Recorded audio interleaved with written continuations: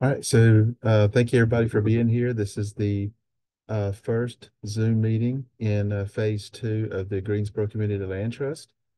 We're here with my colleague Grant Duffield out of the Housing and Neighborhood Development Department. My name is Troy Powell, Neighborhood Impact Manager with the Housing and Neighborhood Development Department for the City of Greensboro. And we also have our technical advisor here with us, Jason Webb from Grounded Network Solutions, that'll be providing you with the presentation. So we do thank you for taking part in this process. If you do have any questions, as Jason provides his presentation, you're welcome to type those in the chat. We'll monitor those and we'll be sure that that all your questions are answered. And we'll try to keep the presentation to less than 1 hour. All right, Jason. Thanks, Troy. Again, thanks everybody for taking the time. We have put together a presentation to walk folks through where we are and where we are going. So again, as what Troy said, this is a part of phase two of the Community Land Trust for Greensboro, North Carolina. Just as a part of introduction, a little background on myself. I am the Community and Technical Assistance Principal here at Grounded Solutions Network. Come to this work with close to 40 years of experience working with inside Community Land Trust all throughout the United States. I grew up in Boston, Massachusetts, led one of the largest urban community land trusts here in the country for 15 years as their director, and then 10 years on their board of directors. Here at Grounded Solutions, I manage all of our technical assistance work from coast to coast. So I have clients that are in Seattle and all the way to having clients in Baltimore, Maryland. So just a quick recap of where we have been on this journey. The in 2023, the conversations with inside of the city really started to get more and more into how to think about implementing this type of a model. And Grounded Solutions was selected as getting under contract for the first of three phases of work, which was our public education phase. I did a site visit to Greensboro along with Troy. The city went ahead and held 5 in-person educational workshops where I did a Community Land Trust 101. And we also did not just one, but actually 2 online workshops. In total, we met with over 100 people about the model. And one of the great things that we heard was positive feedback that folks were supportive of this idea. They were a little bit shocked that Greensboro was a little bit late to actually have one of these established when you see the other CLTs that are actually in your state. And the city went ahead and actually launched a dedicated web page that they're hosting that Grounded Solutions have given them resources to post. Also, one of the things that was a part of the work was talking about an advisory committee that got established, and here are some of the names that are on that committee. And we have already started to look at some program design for the business plan development, which is where we are right now. So where we expect to go is, Grounded Solutions is returning for this second phase of work. We did some community events already to again get feedback on the idea of the Community Land Trust and the skeleton of the business plan. And we're continuing to do public education events for lenders, future homeowners, and for partners. As we think about the next phase, which is 2024 and beyond, we're going to, build out the Community Land Trust. So there will be an official launch of it. We're going to be looking at staffing. We're going to start to develop policies and procedures, and we're going to be doing our first project design. Again, as we look at coming out of phase two, going into phase three. But just as a quick recap of a quick Community Land Trust 101, I did see in the registration that a number of you have not taken, have not been a part of our in-person education. So we wanted to make sure that you were caught up. So the Community Land Trust model here in the United States is a 54 plus year old model. It actually stems back all the way to the 60s, where an American delegation went over to Israel to take a look at a new type of land ownership model. Now, the folks that were looking for a new land ownership model were predominantly Black farmers in the South. The very next year in 1969, they went ahead and they established the first community land trust here in the United States called New Communities Incorporated. This first community land trust was predominantly focused on agriculture and having a safe space for Black farmers to be able to farm without the threat of being pushed off of their land. New Communities Incorporated started with 6,000 acres of land. And at that time, they were the largest Black-owned landowners in the entire United States. In the 70s, the motto itself started to take more of an urban turn, where the first urban community land trust was established in Cincinnati, Ohio. In the 80s is when we really started to see some of the first community land trusts get started with government assistance. Now, whether that is through grants or whether that is through staff time, the city started to get involved with establishing and helping to lift up the community land trust. Also in our timeline, 1985, New Communities, Inc. actually lost all of its land to foreclosure. And, the important thing about the way that they lost their land was not due to mismanagement or not due to a flawed design. It was predominantly because of the racist policies that were gripping, especially the state of Georgia, where for 5 straight years, they were in a series of droughts, and their community land trust could not get government backed loans to be able to bridge them to the next year. So they actually had to go out and actually mortgage all of their property. And unfortunately, they were not able to make those payments. And then their land was foreclosed upon. But the story of New Communities Inc. doesn't stop there. In the 90s, they actually signed on to a class action lawsuit against the state of Georgia and the U.S. Department of Agriculture, the federal agency that was actually doing a lot of the loans at the time. And they laid out a very compelling case that talked about the racist policies that, the state of Georgia and the USDA was performing at the time, and that was the loss, and that resulted in the loss of their land. So they got a $12 million settlement from the federal government. And New Communities Inc. actually got rebirth a few years ago, where they went out and they actually purchased more land, and they are continuing their operations to this date. Now, the community land trust model itself is actually pretty extensive here in the United States, with over 300 community land trusts nationwide. We've seen amazing growth in the 1990s, and we're seeing amazing growth now.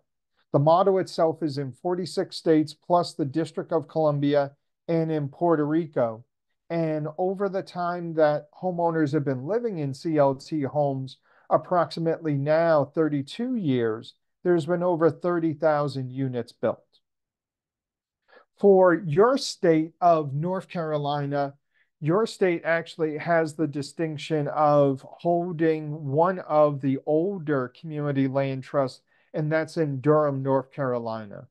But that's not where your state stops, where you have a number of other community land trusts that are actually throughout the entire state, where this model has been talked about here in Greensboro and also in High Point. this is an infographic that comes right off of the city's dedicated webpage on CLTs. And it basically just walks through what the process of what a community land trust is. And so we put in this visual where, again, the homeowner that is going to be buying this home is going to be buying the structure of the home. And the community land trust is going to own the land forever. It's a 99-year ground lease that actually brings the improvements and the land together. And that is the ground lease is what makes the home now permanently affordable so that it doesn't just help one family, but can help future generations as well. To actually help with this, one of the things that we've developed at Grounded Solutions is a 2-minute video that explains this a lot more.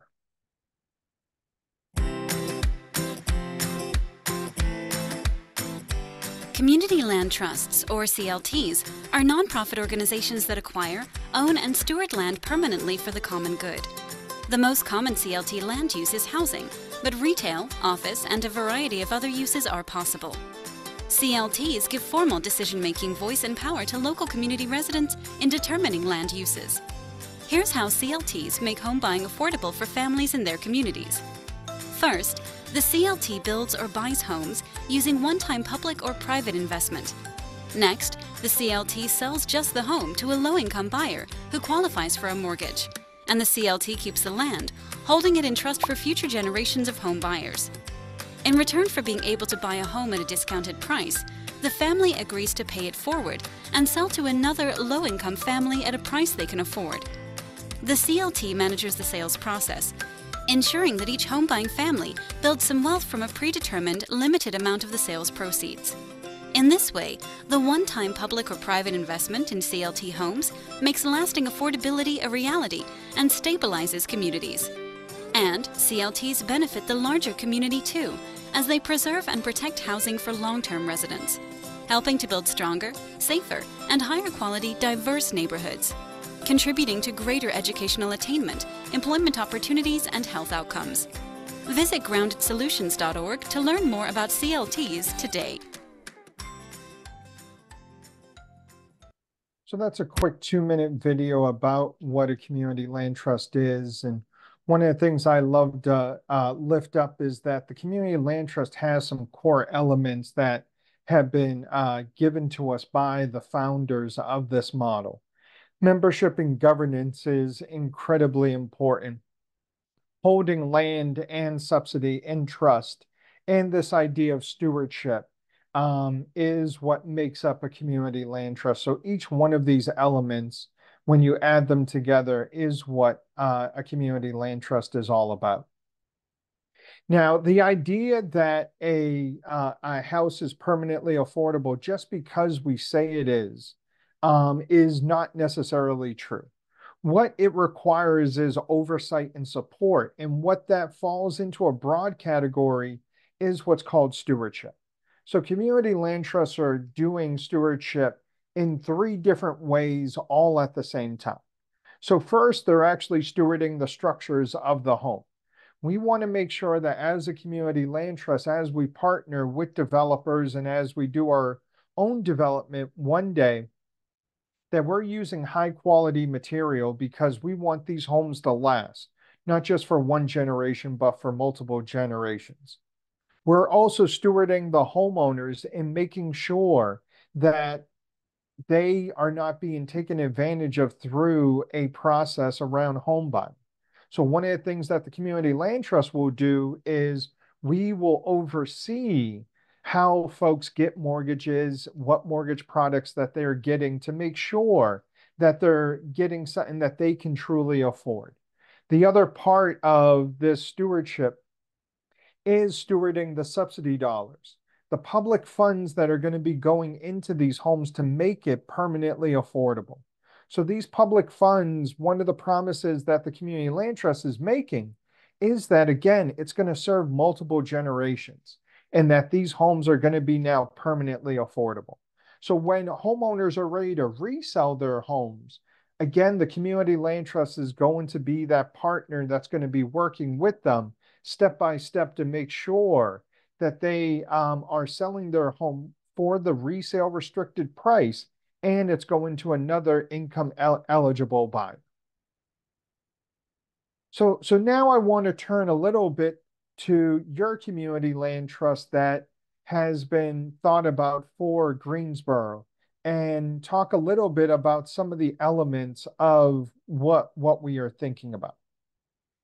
So some general information about the Greensboro Community Land Trust is that the Community Land Trust is going to be structured under a 501c3 nonprofit structure. This is the tried and true way that most community land trusts are organized, are set up structurally. Right now, we are looking at 11 to a 15 member board of directors. When you get anything above 15 board members, it starts to get very, very costly when you're trying to work on people's schedules, when you're trying to coordinate. So our rule of thumb is that we keep it to 15 maximum, but usually 11 to 15 is the sweet spot. We are proposing that this community land trust is going to follow a classic community land trust model, and that is that it's going to be a membership-based organization, which means that anyone within inside of the limits of Greensboro can sign up to become a member of the community land trust and eventually go ahead and elect some of the board members that will govern the organization moving forward. But we're going to phase membership into the development of the organization. So after 20 units are developed through the Community Land Trust is when we're going to go ahead and activate that membership base. Right now, we are looking at 2 to 4 staff members when you think about the different roles that the Community Land Trust is going to be doing. Some of that is going to depend on what other partnerships we can continue to develop along the way, whether we need to do some staffing functions or whether that is a partner that's going to be doing those functions. And lastly, the multiple partnerships with developers and other organizations are going to be key to the success of the Community Land Trust. Now, as we think about some of the nuts and bolts of the Community Land Trust and where we have heard the need, is that home ownership is going to be the primary focus right now. Other forms of housing can easily come into the Community Land Trust. And if the Community Land Trust sees an opportunity to be able to do something that's outside of home ownership, then it's going to evaluate that. But as of right now, we're looking at the Community Land Trust being home ownership centric and leading in that work. Some of the other pieces is that we're looking at income levels targets that are 80% of the area median income and below. We've already done the analysis that the resale formula that fits best with Greensboro is going to be a fixed rate at 2% a year. And that means that every year that the homeowner is in the home, they are not going to get the market appreciation on the home. They are going to get 2% every year that they are in the home. This is how we're able to keep the home permanently affordable and affordable for that next family that may need it once the original family is ready to sell. And we are looking at deploying a ground lease, and typically with a ground lease becomes an administrative fee. So we've looked at $30 a month as a fair and reasonable fee that every homeowner that's on the Community Land Trust will be charged every month. Some other parts of our program design is that we want to make sure that homeowners do have the ability to go ahead and refinance their property in the future if they need to. But what we want to do is we want to cap what they can refinance for. So we're looking at a refinance limit of 90% of the resale restricted value. Now, I do these presentations a lot, and I hear a lot of folks say, why would you ever want to restrict what somebody can refinance their house for? If they can refinance for 100%, why wouldn't you want that to be done?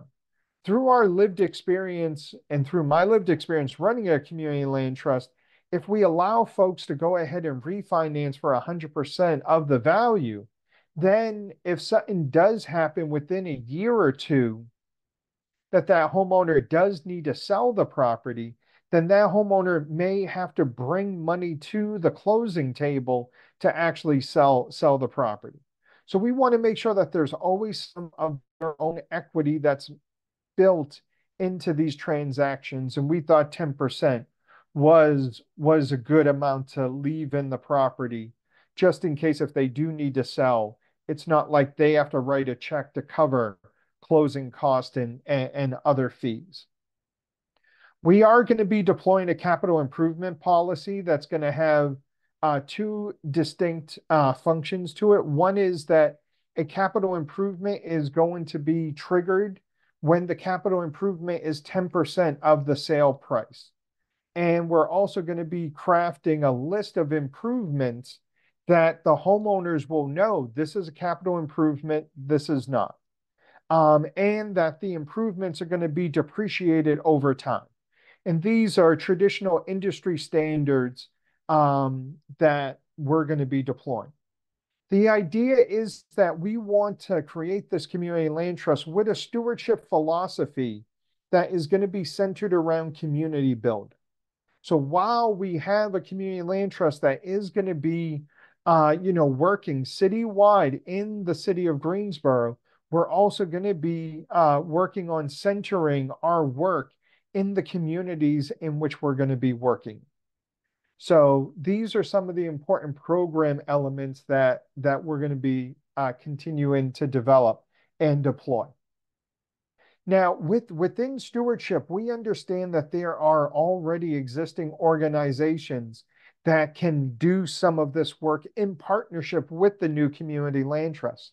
The Community Land Trust is predominantly set up to be a complementary piece within side of the affordable housing ecosystem within side Greensboro, and not to be a competitive or organization.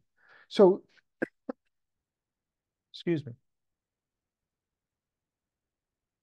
So here are a list of topics that we are going to be partnering with existing groups on.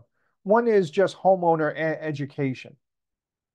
The next is neighbor-to-neighbor connections, money management, wills and estates, home repair, home maintenance prevention, and the important foreclosure prevention.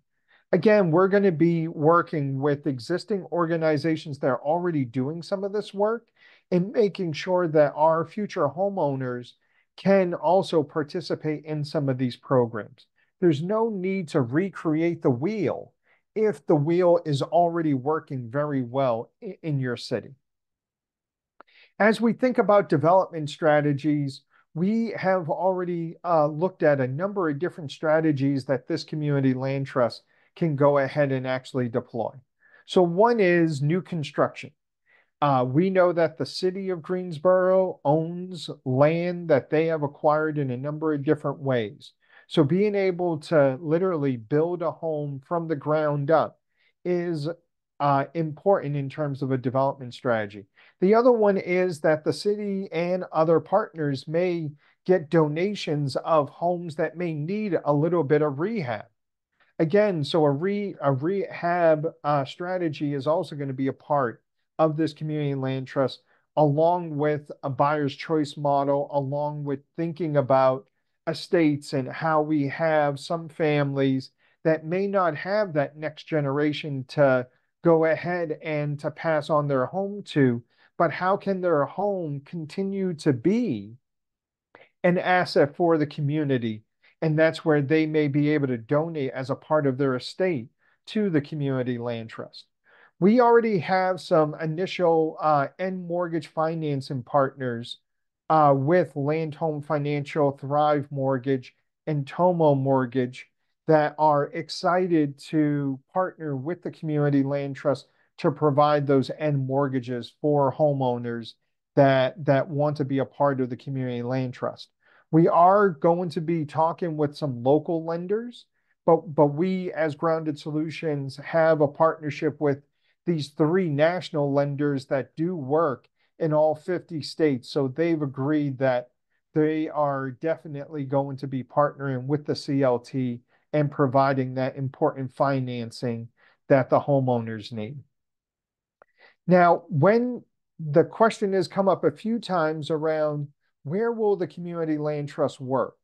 And working with the city, one of the things that we have deployed and has been a request of council is that the community land trust align itself with inside the redevelopment and reinvestment areas. Now, as a national consultant, I think that this is, a very wise move because a lot of times when you're doing redevelopment or reinvestment, a lot of times that's where we see a lot of displacement happening. Having the community land trust be there to be able to develop affordable housing will be able to mitigate around that displacement factor that does come when there's redevelopment and reinvestment in areas. So here is where the community land trust is going to start. But we are also organizing this community land trust to be able to work citywide. So if there is an opportunity outside of these areas that the community land trust can actually work in, then the community land trust is going to evaluate that opportunity and possibly seize it. So one of the things that we are continuing to work on is continuing to get feedback. So here are, the dates and the locations where we had our in-person, workshops with the same presentation back in January.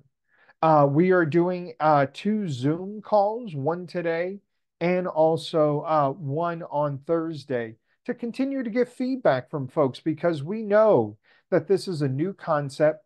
The city is very aware that they cannot help support the startup of a community land trust if we cannot get the support of the community, and that the community thinks that this is a good idea. We're going to be incorporating the feedback into the business plan, into the program design that we talked about today, and that we expect that towards the end of next month, that we're going to be starting what's phase 3 of the work, and that is really standing up the organization and really finishing off the program design. So we do have a number of ideas, and we would love to get your continued feedback. So here are, and Troy, I'm not sure if you guys have a hyperlink to the actual survey, but here's where we would love to get feedback on is what do you like about the community land trust and what is still not clear about the community land trust? Again, your feedback will help as we finish off the business plan and as we continue working into phase 3 of this work. So Jason, what we will do, I'll get the communications department to create a link for the survey, and we will send it to all the emails of the registered participants here, and we'll also post it on the website. Great. So again, there will be opportunities even as we sort of wrap up this presentation. We're going to have some time if folks have additional questions, if folks want to give us some feedback now, we would be more than sort of happy to take it all.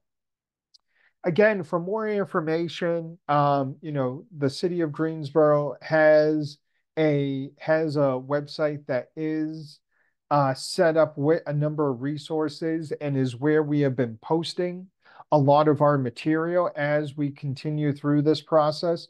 Here is Troy's information. Here is my information. If for some reason after the call, you're like, oh, wait a minute, I did want to ask this question, I would encourage folks to reach out to Troy. And if you cannot get a hold of him, then you can definitely get a hold of me. So with that, I want to thank you guys. Again, this is the presentation that we've done for the in-person events that we wanted to make sure that we gave folks the opportunity on a virtual platform to be able to take a look at. And with that, what are your questions? So Jason, there is a question in the chat. Um, it is from Hayden. It says, I am a homeowner in the Glenwood area, one potential land trust site for Greensboro.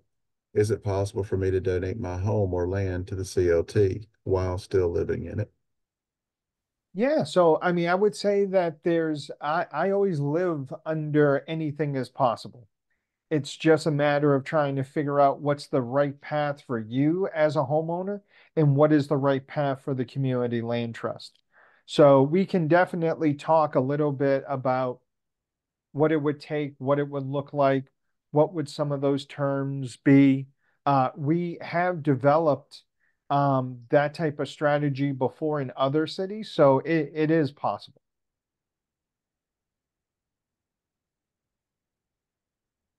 That was the only question in the chat. I did ask if there's any others. Is it okay if I Uh, hop off mute for a second? Please. Oh, sorry. Yeah, just to expand a little bit, I think there are a number of homeowners in the Glenwood area, particularly, that would be interested in doing the same. So I'm excited to hear that that is an option. And I did have one more question, if that's okay, while other people Please. think about theirs. I'm wondering about like plans for supporting homeowners that are that are just getting into their homes. So I think about like Habitat for Humanity, and there's, you know, a group in Greensboro who are really struggling to pay for some of the needed repairs and Mm. remediation to their homes. Um, so, and maybe that was the capital improvement plan you're speaking to, but I'm curious if there's structures in place to support homeowners, especially low-income homeowners who might not be prepared to take on, you know, huge repair expenses or the different costs that are associated with homeownership. Yeah, no, absolutely. With inside of a community land trust, it is a part of that stewardship function where the community land trust will design different workshops, bring different partners together. More than likely, the city always most cities have developed a repair sort of grant program or deferred loan program that can also be very favorable in terms of needing the resources. So it is a part of that sort of stewardship program design that is going to be a part of phase three as we start to really think about what are some of the elements that we really want to make sure that the community land trust is supporting? And then from there, what are going to be some of the policies that we're going to be putting into place to make sure that those things get done and then back that up with procedures that the staff will be able to easily follow. So those things are definitely top of mind because we don't want to invest all this money and then all of a sudden, in a few years, the homeowners either don't know how to, sand down that porch and put on a new, layer of paint. And then we got, a nice CLT home that has all peeling paint on it. So those are things that we want to be very, very deliberate and make sure that we're creating programs and opportunities for homeowners to engage with the community land trust so that they have what they need. so in the chat, Awesome. Jason, Thank the you. Mm. so in the chat, the next question is, with phase three expected to start in April, is there a tentative timeline for when the land trust program will be up and running? It's a great question. So, I mean, right now, what we're expecting is we're for phase three, and phase three actually incorporates a number of different tasks that are looking at sort of standing up the community land trust, making sure the new nonprofits there, making sure the new boards there, supporting the staff. I would expect that we're probably looking at 8 to 12 months as a rough sort of timeline. It can be as soon as 8 months, but it also can be as long as 12 months to make sure that we have all the pieces in place to be able to take care of our first project. Next question is, do the properties need to be contiguous or within a certain distance from one another? Hmm. It's a great question, Alex. And I would say one of the things that community land trusts have done both. So we've had community land trusts that do what's called a scattered site portfolio, where they don't need to be near one another. So one of the cities that is one of the top five largest here in the country is Houston, Texas. And the Houston Community Land Trust has CLT properties all throughout their entire state. I mean, in their entire city. And they work hard to make sure that there is connections within one another, but it does not necessarily need to be contiguous. It can actually be spread out as well. So from Connie, hello, I may have missed this question or answer. Can current homeowners become invested in the community land trust and invested in the nonprofit that will run or operate the CLT? So Connie, I think one of my clarifying questions is when you say invested, what do you mean? Because the Community Land Trust is a nonprofit organization, and because it's going to be designed as a nonprofit, not a lot of it's not as attractive in terms of an investment vehicle for individuals. But if folks want to go ahead and donate into the community land trust, then they can receive those tax benefits because the land trust is going to be on a is going to be a 501(c)(3) tax exempt organization. So it Okay, looks like is it okay if I come off mute really quick? Please, Connie. So I don't mean investing in a financial gain type Hmm. of way. What I mean is become a member of the board, being on the the operandum agreement as it's being started. How does one participate if we live in any of these neighborhoods to become a part of that development process of the nonprofit? Absolutely. That's more of a question for Troy and for Grant than myself. Yeah, so as we start this process, we're going to be depending a lot upon the business plan and the bylaws development as well as the policies. So we do have a steering committee that is in place. That was part of the phase 2 development, and we'll be bouncing some of that business plan off of that steering committee as they are citizens from your community that are representing you. Then we'll be able to communicate that into phase 3. Now, obviously, at the very beginning of the creation of the nonprofit and the appointment of its boards, we will have to utilize a governmental process that I don't know has been finalized yet. But we will be seeking that guidance from the city manager's office, which is who we as staff report to, and then them from the city council. So that really can't answer that question, and I hate that I jumped all the way around it. But the city will have to utilize a process to formulate that initial board, and then the bylaws will dictate the election process by which those positions are elected for every time that after that.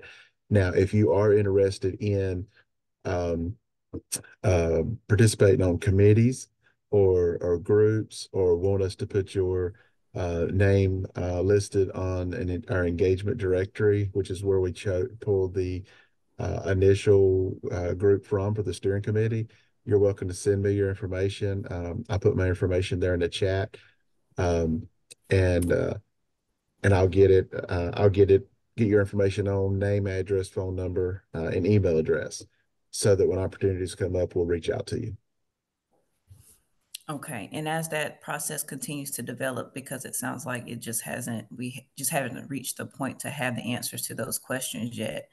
As that process continues to unfold, will you all continue to have these public forums where there'll be discussion, or those sound like closed meetings between steering committees and governmental processes?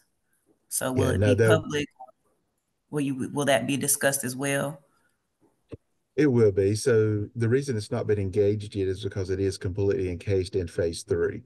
And we do not have a contract between the city and Grounded Solutions Network for the activities that are listed in phase 3. So we've had those discussions already with Jason, so we kind of know what things are forthcoming. We know kind of what our processes that we need to seek out with the city manager's office. Um, However, in one of the things that we're going to do is we do put everything on the CLT site. And we will list the information for the steering committee. And one of the things that I will discuss with our Director Kennedy, is an opportunity for us to start keeping minutes or notes of the steering committee meetings, so that on that site we can keep those posted, so that those of you that are following along, that you're able to simply click on and see what activity the steering committee is going as we move through this process. But yeah, we're going to keep the process as transparent as possible.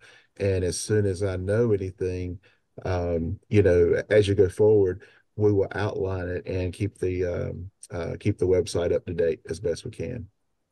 Okay, thank you. I think that'll go a long way with community trust. And for those, especially for my family, I have an older generation of family in those neighborhoods, and they're not necessarily tapped into what's happening online as much as I am. And so I'm able to, and even sending emails and things like that. And so I want to be able to see what's happening and as it unfolds, and be able to participate and keep them involved as much as possible. They can be present in person when those types of things are available. But having that information out there will be very helpful. I know, at least for my family and friends. Absolutely. Thank you. Jason and Troy, this is Dan Curry. Great presentation. Wanted to kind of follow up on the partnership that was mentioned, building partnerships with other organizations. Greensboro is fortunate enough to have a number of housing support organizations, particularly for homeowners. And I don't know if you've done any outreach yet to groups like Housing Consultants Group that does a lot of pre-owner education and guidance, getting homeowners ready for homeownership, or Greensboro Housing Coalition that would be a great organization to partner with for homeownership assistance, once folks are in homes.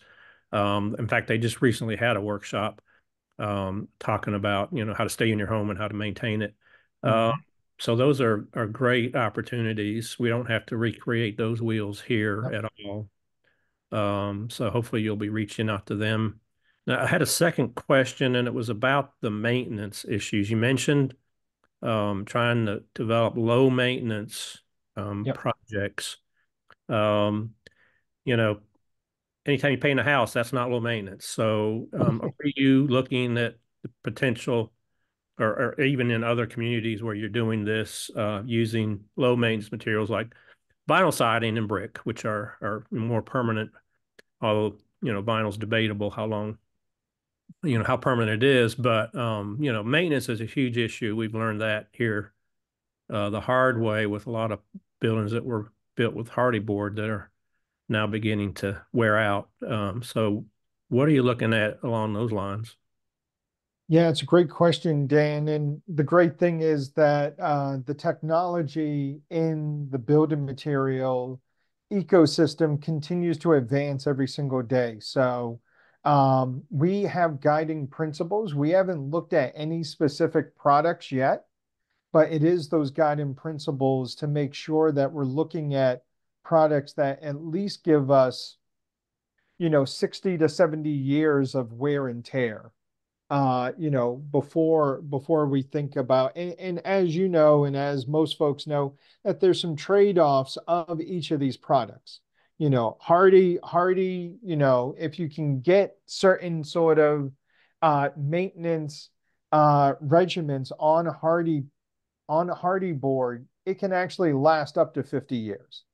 Now, the challenge is that most folks always felt like, oh yeah, coming out of the factory, it's going to be a 50-year product. well, everything needs at least a little bit of maintenance. And folks thought that you could just put up Hardy and a Hardy was just going to last. And I think some folks are realizing, oh no, wait a minute, there is maintenance even in Hardy bed. So, but Hardy looks better than vinyl. And that's where it's like trying to figure out the aesthetics and making sure that the quality of the products are of the highest caliber. So those are guiding principles that we continue to think about.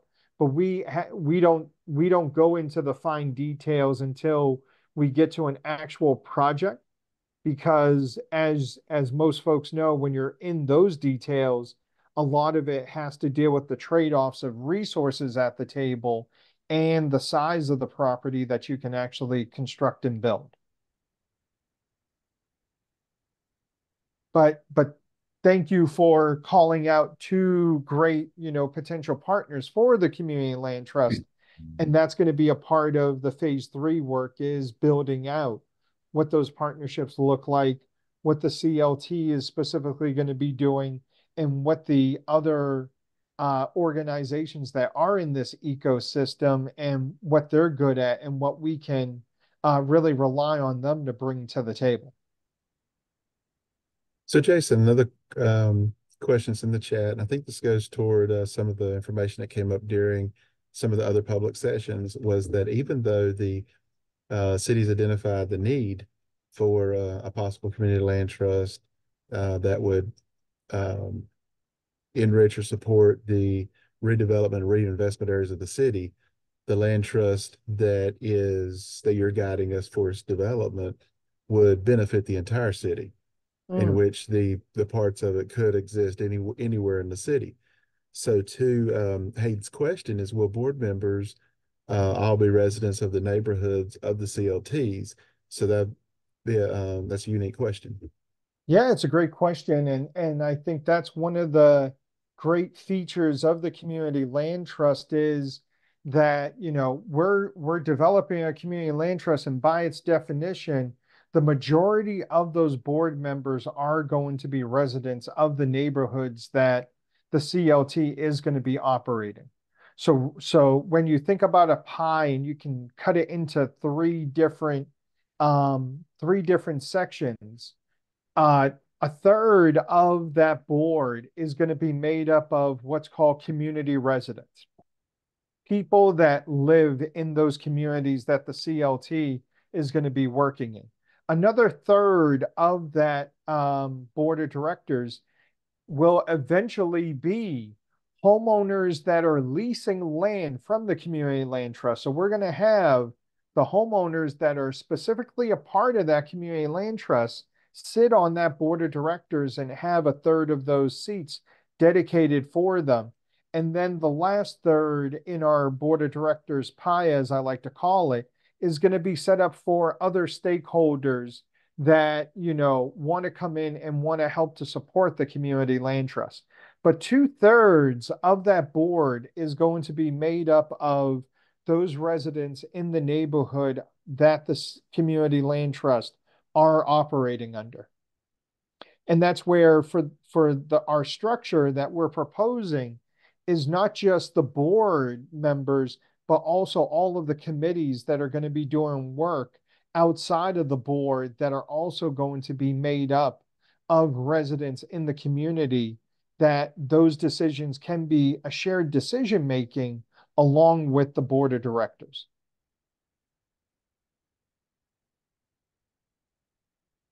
That's really helpful. Just I have one clarifying question, Sure. which is the second third you mentioned is people who you said are leasing Correct. in these neighborhoods. And I'm curious, like, does that mean owner occupied homes, or can that include like investors who are renting to people? Does that make sense? Yeah, so when I say leasing, they're leasing from the community land trust. So whether that is home ownership or whether that's rental, those individuals that have a contractual agreement with the community land trust will have seats on the board of directors. So is it possible that there will be like big investment firms that are making decisions for the No, like on the board of the Community Land Trust? absolutely not. And No. just to clarify, Hayden, real quick, when Jason's talking about leasing as a homeowner in the community land trust, yes, you own the home, you ground lease the property from the community land trust. So essentially, yeah, it's the homeowners in the that are active on community land trust property that are eligible to be on the board. Okay. As well as community members in the surrounding neighborhood. But yeah, to your point, there is no there's no role or no envisioned participation by investment firms or non-resident, non-owner occupied, non-residents of the community. Awesome. That really gets to the heart of what I was asking, is just making sure that like the people who are making decisions about the community land trust are the people most impacted by those decisions. So I appreciate that. Thank you. Yeah, absolutely. As what I continue to remind folks, there is no community in if there's no community in CLT, then you don't have a CLT. Our founders were very, very explicit that they put the word community, which means residents that, either own or are renting in that area, and that they should be the decision makers on what happens in their own community. So that's an important element, and that's what gets to membership and governance for the organization and for the CLT. So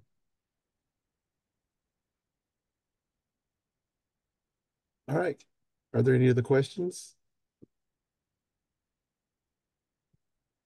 If not, we're coming up on the 1 o'clock hour. We want to thank Jason for being with us. I want to thank all of you for joining us.